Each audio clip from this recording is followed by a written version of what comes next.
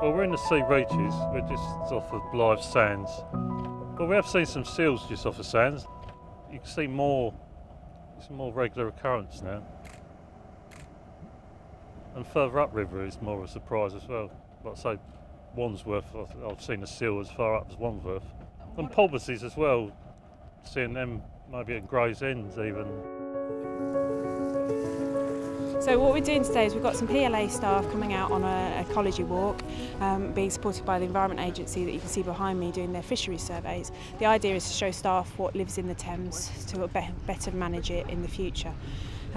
Today they've caught 2 nets and they've caught various species of fish, things like bream, a couple of eels, some bass, which has given us a good picture of what lives in the Thames and what's actually used in the Thames at this point in time in the summer. So in order to help how the river's managed and the fish and the habitat that they have, we will encourage developers to look at fish-friendly designs, so things like green walls, putting terraces in front of their block of flats, so giving them more habitat. Instead of just foreshore, we have reeded areas as well, which is really good for the habitat of the fish.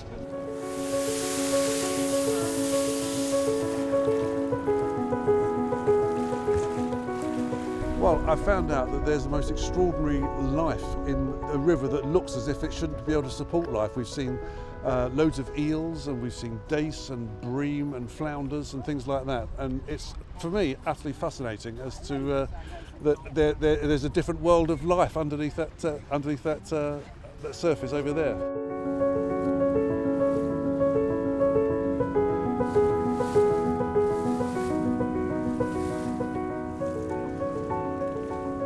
We've got 8 passive debris collectors on the river, strategically located between Wandsworth and Greenwich.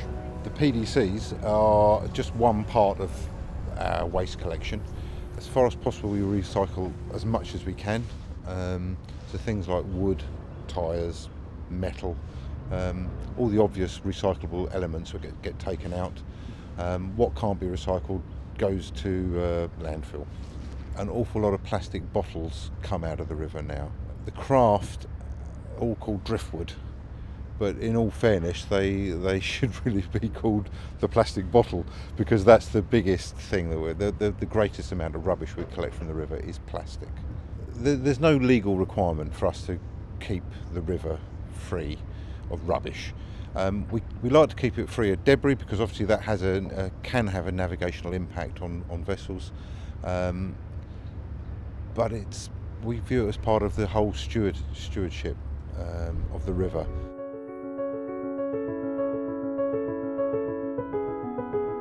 Port of London Authority, funnily enough, have finished up with this farmland because in 1920 there was a demand to see an oil refinery on the south side of the river, which matches the refineries that are located on the north side of the river.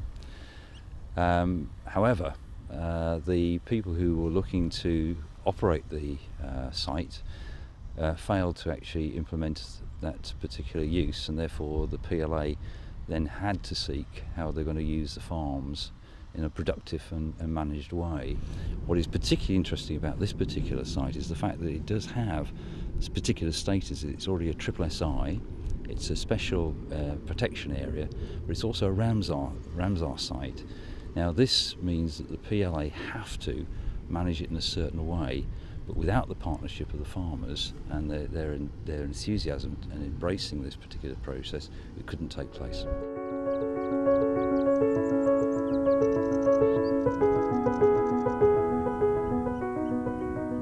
We don't use any chemicals, no fertilisers, so it's total natural grassland.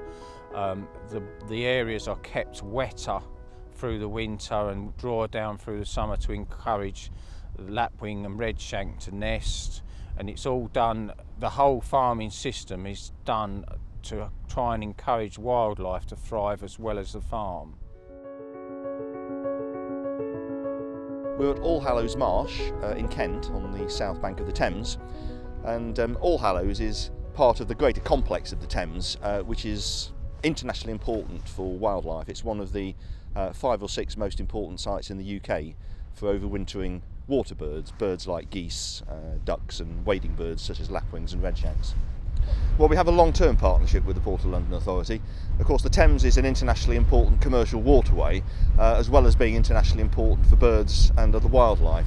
So over many years we've worked closely with the Port of London to try to find ways of meshing those two things together and finding ways in which the commerce and industrial activity of the Thames is consistent with its importance for wildlife.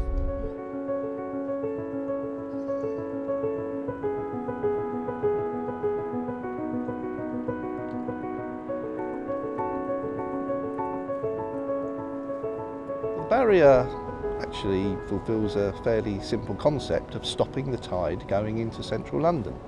How we do that is a bit more complicated, but effectively we do stop the river. We need the barrier because central London has been under threat of flooding for hundreds of years, and it was realised after the 1953 floods that something had to be done.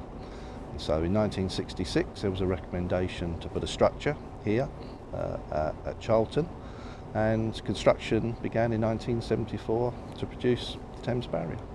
We'll have an operational working relationship because the PLA is responsible for navigation through the barrier and we're responsible for the operation of the barrier. So there'll be a programme of gate closures, either the full barrier or individual gates, and our 2 control rooms will liaise between us to make sure that navigation can continue safely when we're doing what we need to do. A lot of berths on the river are quite close together, so you can see that ships are going to get to the berths at the same time.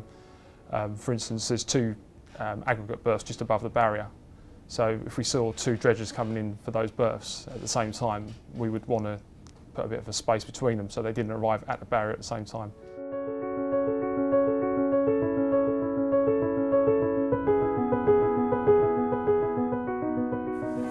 So there's a lot of rubbish that makes its way onto the foreshore.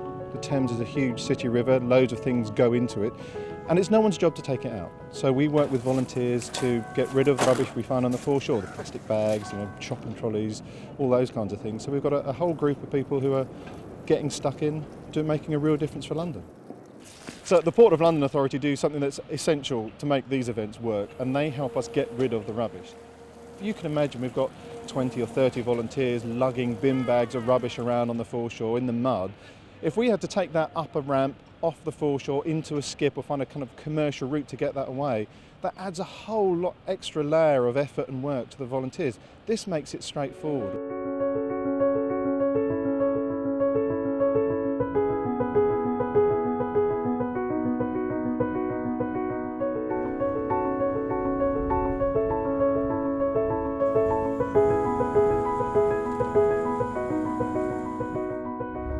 We need to take samples of the riverbed to see what the material is down there, whether it's mud, sand or gravel, and also whether there are any pollutants in the sediment. The river is much cleaner now than it used to be, but pollutants can still be locked away in the mud and the sand of the riverbed.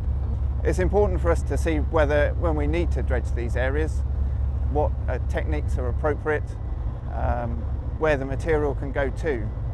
We've sub-sampled it into the jar, and that jar goes into the cool box and gets sent off to a laboratory, and then we'll get the results in a couple of weeks. In order to measure the depth of water in the river and the estuary, we obviously can't see the bottom, so we have to use sound. So similar to sonar on submarines, we use that to measure the depth of the water. The river has had a long history of changes with the sandbanks and the estuary particularly. They do move, and so we need to monitor the depths in the channels to make sure that ships can safely navigate into the port.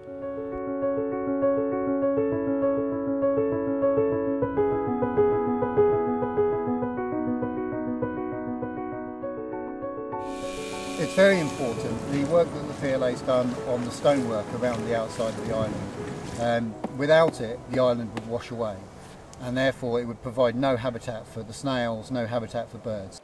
Well, for the trees around the stonework around the edges, we're trying to ensure that we don't get any more root growth and protrusion into the revetments, because that disrupts the stability of the stonework around the revetments, and we would then be back to the situation where we'd have tidal erosion and we'd start losing the stability of the banks themselves. With regards to the trees on the island, we are here then to make sure that they are living safely and they're healthy, because it's the root systems that hold the whole eight together. So the tree surgeon makes a visit once a year, twice a year, just to check to make sure that we have sufficiently stemmed their growth within the revetment. And today he's here to check that out and to actually apply some eco pellets to keep it stunted.